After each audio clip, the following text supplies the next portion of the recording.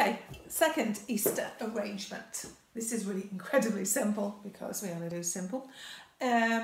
We have a large vase, and inside that large vase I've got a jam jar with a candle in it.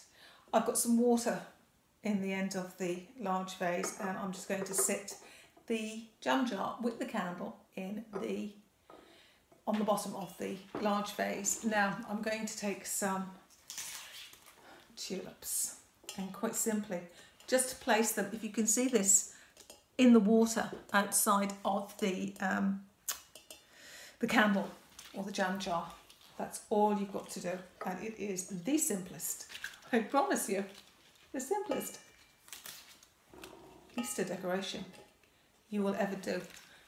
And the thing about it is, it actually looks really, really cool, particularly in the evening time. And you could actually give this to somebody. I do tend to. Oh, that's a little, tiny little bird. There we are.